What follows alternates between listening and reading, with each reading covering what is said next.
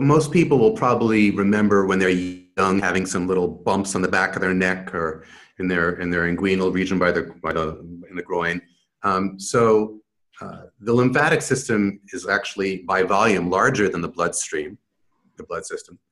And it works, it doesn't have a pump per se, so in order to move lymphatic fluid, we have to move our muscles. And it is what washes the toxins away from cellular metabolism. So when cells burn fat and glucose and create metabolites and end products, and they leave the cells, it's the lymphatic system that washes it away like a tide. And I keep using the aquarium as a metaphor.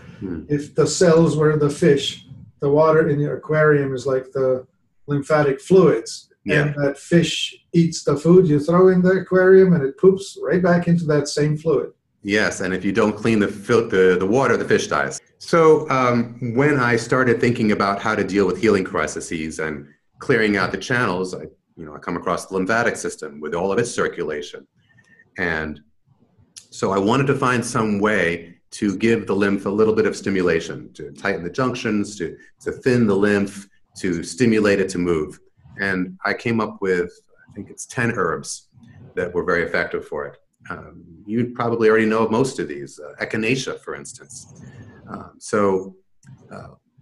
What I noticed is the first time I took the product myself when I was experimenting, I could feel all my lymph nodes light up. They got kind of warm and tingly. I was like, wow, what's that? And what I've come to understand is that a lot of us still have junk stuck in our lymph nodes from unresolved infections. And when you clear it out, you can feel something there, or in the tonsillar ring. So I think part of a good detox protocol would be to go through one bottle of Lymplex, and you don't need the whole bottle. I would take, maybe 6 and see how I felt. And if I notice something, I might consider that for me an indication I could take some more.